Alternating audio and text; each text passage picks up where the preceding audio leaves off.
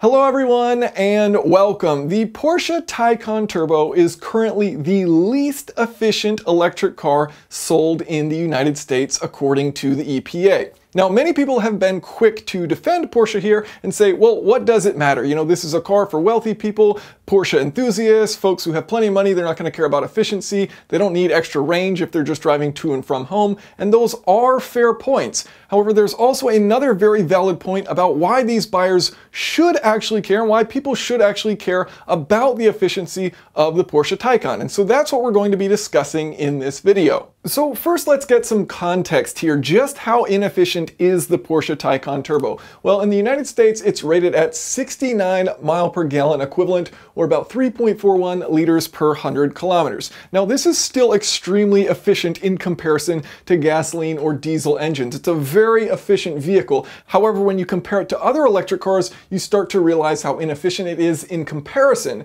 So compared to the Audi e-tron, which is rated at 74 mile per gallon equivalent, and this is a vehicle that is significantly more heavy, and it also has much worse aerodynamics. The Porsche Taycan Turbo has insanely good aerodynamics, so it should be, in theory, more efficient than this Audi e-tron, and yet it is not. And then comparing it to something that would kind of rival the Taycan Turbo, looking at the Model S long range or performance from Tesla, these are rated at 111 mile per gallon equivalent or 97 mile per gallon equivalent. And so, you know, both the Taycan Turbo and the Model S actually have very similar aerodynamics, but you know, there's going to be some efficiency differences within the drivetrain that are going to cause this difference that you see. Now, one of the differences that you'll see is a significant difference in range. So here we have the kilowatt hours of all the different battery packs. They're all fairly similar as far as the size of the battery. However, they have very different ranges. So you can see the Taycan Turbo and the Audi e-tron, 201 miles or 204 miles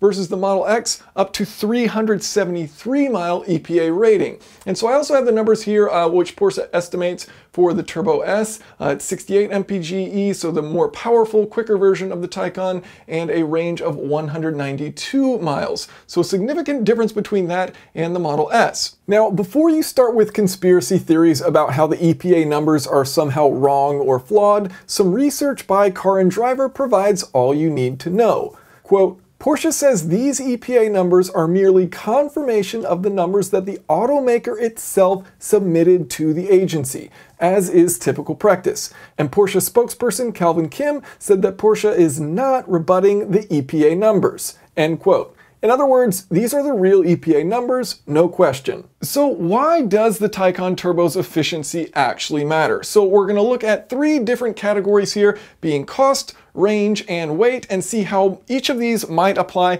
to a buyer who's looking to purchase a Taycan Turbo and see if it actually would matter to them. So first, looking at cost. The EPA estimates if you drive 15,000 miles per year, driving a Taycan Turbo is going to cost you about $950 per year, versus driving a Model S Performance, that is going to cost you about $700 per year. So that's only a $250 difference. But now consider the fact that over the lifetime of these cars, the owner of that Taycan Turbo still could not care less that all they're losing is $250 a year in order to drive the Taycan over the Model S, especially when you consider the fact that a Taycan is about double the price of a Model S, starting at about $150, can go up to $200 pretty easily. So cost is not the reason why a driver of a Taycan Turbo should care about efficiency.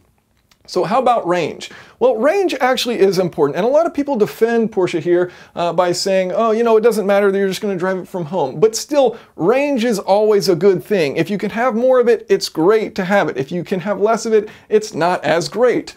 So, you know, the fact that the Model S is almost double the range here, 373 with the long range, down to 192 with the Turbo S estimated on the Taycan, so a significant difference in range. And if you really do want to go on a road trip, obviously the Model S is going to be better for it because you'll have longer time between stops. The Taycan can charge very quickly, the Model S can charge very quickly. If you're just driving it from home, you don't need, you know, those 200 miles of range, and you're always charging at home, you don't need it for road trips. Yep, the Taycan will do you just fine, and if you do need it for the occasional road trip, it'll probably be able to squeak it out. It's just going to be not quite as convenient as the Model S.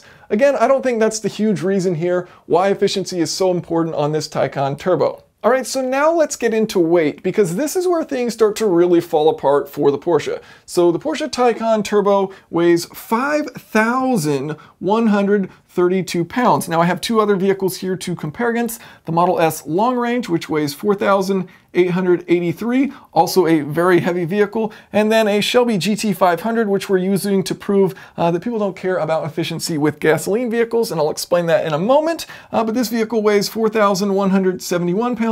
Also extremely heavy for a sports car. So all of these extremely heavy. Looking at this Porsche Turbo, over 5,000 pounds. This is over 1,000 pounds heavier than a base Ford F-150. That is insane. This is not good. There is nothing about this number that is good. So we should never be like, it's fine that the Porsche Turbo weighs way more than a pickup truck. That is insane. 5,000 pounds. This isn't good. And the big reason for this is that this is an electric vehicle. And so its battery weighs 1,389 pounds, which is a lot of weight. Now, compared to the Model S Long Range, this is not a light vehicle. So we're not here to just say, oh, the Model S did great.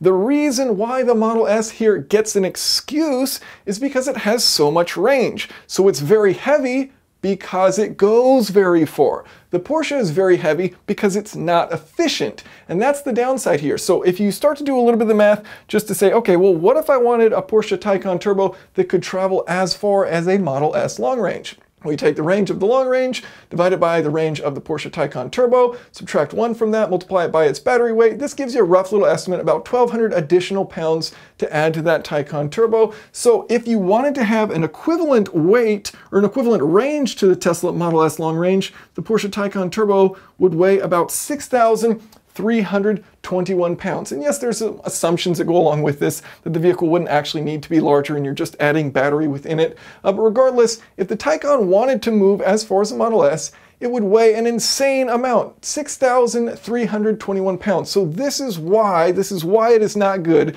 that the Taycan Turbo is so inefficient, because it's inefficient, if they want to have any sort of useful range, the battery has to be massive and the vehicle has to be extremely heavy. Now, why doesn't this matter? Why do we not care that the GT500 gets 14 miles per gallon? So why is it fair for internal combustion engines to be super inefficient while it isn't fair for an electric car, an electric sports car, to be super inefficient? Well, if you look at this GT500, which weighs 4,171 pounds, already about 1,000 pounds less than the Taycan Turbo, it only gets 14 miles per gallon combined rating, and it has a 16-gallon tank, which means it's only good for 224 miles. It does have a rather pitiful range. People are willing to forgive this though, because you can fill up the tank really quickly, and efficiency isn't as important here. But the other big thing with this is that, let's say Ford said, you know what, we want the range of our GT500 to match that of a Tesla Model S Long Range, for whatever reason. Let's say they wanted to do it. Well, you take the range of the Model S Long Range, you subtract from it the range of the GT500, you divide it by its MPGe, 14 MPGe, that gives you 10.6 gallons extra that you would need. 1 gallon of gasoline weighs about 6.3 pounds, so you do the math, and that works out to about 67 additional pounds of weight by fuel that you would have to add to the GT500 in order to match the range of the Tesla here. And of course, yes, you'd have to have a fuel tank as well and the extra space for it, but really you're adding 70 pounds in order to match the range here. Whereas for this vehicle, you're adding 1,200 pounds. So adding range to an electric car is very difficult to do because it makes that car heavy. And doing so to a gasoline car isn't that big of a deal, even if it's only getting 14 miles per gallon. So that's the big thing that I want people to take away from this. Efficiency in electric cars is extremely important, and the reason being is because the less efficient it is, the more it's going to have to weigh in order to have a decent range. Now, efficiency isn't the only reason why the Taycan has less range. Part of it has to do with their battery strategy, and it's actually pretty interesting to compare the different strategies that different companies are using when it comes to their battery. So with the Taycan Turbo, it has a 93.4 kilowatt hour battery, but they block off about 12% of that from the driver, so you're only able to access about 83.7 kilowatt hours. Now, the reason they do this is to promote the longevity of the battery. If you're constantly charging a battery all the way to the very top, it starts to degrade that battery much more quickly than if you only use that center range there. And so that's the strategy they're taking, where they cut you out from using that extra range, and this promotes longevity. It also means it's going to make it easier for them to, meet their battery warranty. Of course, they have to have this thing last 8 years before it really starts to degrade in order for it to maintain that warranty. And so the driver won't notice any range difference, because even as this battery starts to degrade, you've got that 12% that it can diminish, and you won't notice that your battery has actually gotten worse. So that's the benefit of going with this strategy.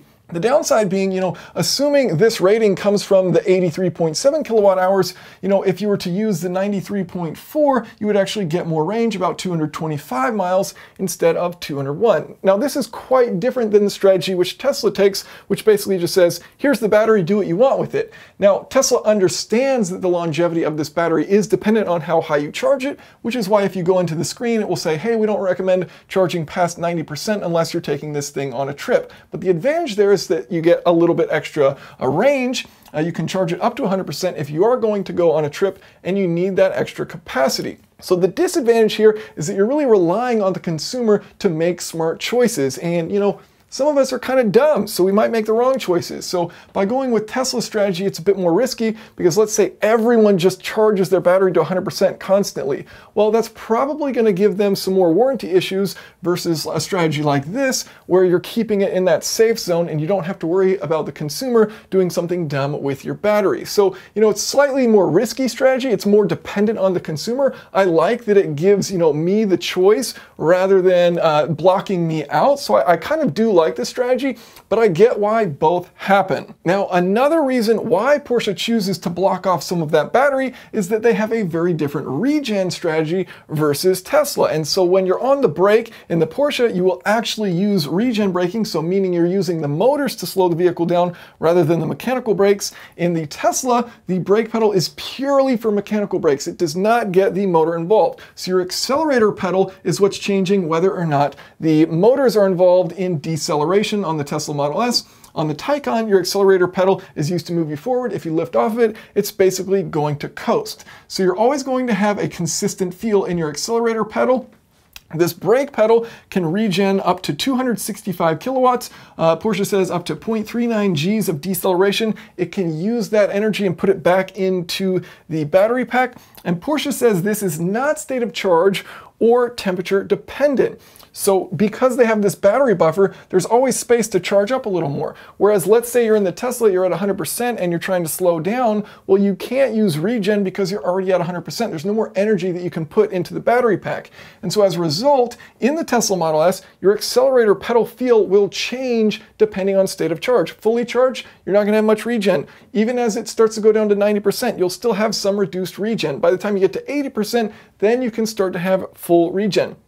But it's also temperature dependent with the Tesla. So if it's really cold outside, you're not going to have much regen. So what all of this amounts to is, again, Tesla's kind of putting it all into the driver's hands to figure this out rather than making everything feel the exact same always. So the driving experience in the Tesla Model S, the accelerator pedal will feel very different as you lift off, depending on the battery's temperature and depending on the battery's state of charge. So that's a big difference versus Taycan, which is choosing the strategy of the brake pedal always feels exactly the same, the accelerator pedal always feels exactly the same.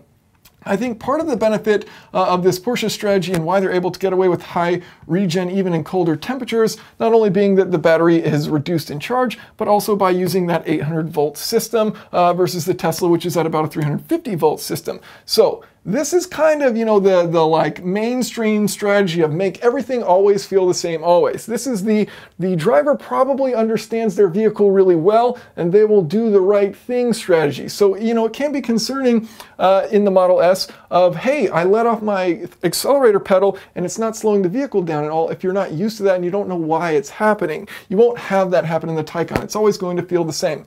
The benefit of this system, which I really like, is it allows you to have one pedal driving. So again, both strategies here make sense. I get why both do them, and there are advantages and disadvantages to each. Now, it has been fascinating learning about the strategy of this Porsche Taycan Turbo, and actually there's some really cool things about it. So I'm going to be making an additional video talking about just how quick I think this thing is going to be, which I'm looking forward to. So thank you all so much for watching, and if you have any questions or comments, of course, feel free to leave those below.